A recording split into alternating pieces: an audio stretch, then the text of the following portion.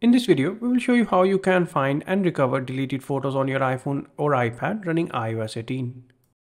iOS has a useful feature that stores any photo or video that has been deleted by the user in the past 30 days. After these 30 days have passed, those deleted photos are removed from the device permanently.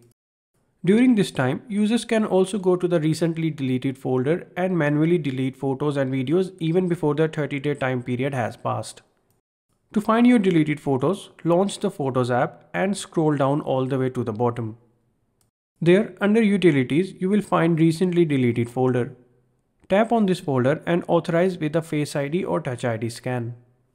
After doing so, you will get access to all the photos and videos that were deleted from your device within the past 30 days. Find the photo that you want to recover and tap on it. You can also tap on the Select button from the top and then select multiple photos by tapping on them.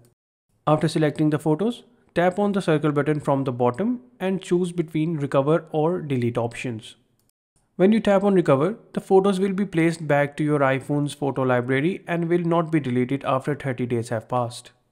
If you tap on the Delete option, then the selected photos and videos will be removed from your device permanently and you will not be able to recover them.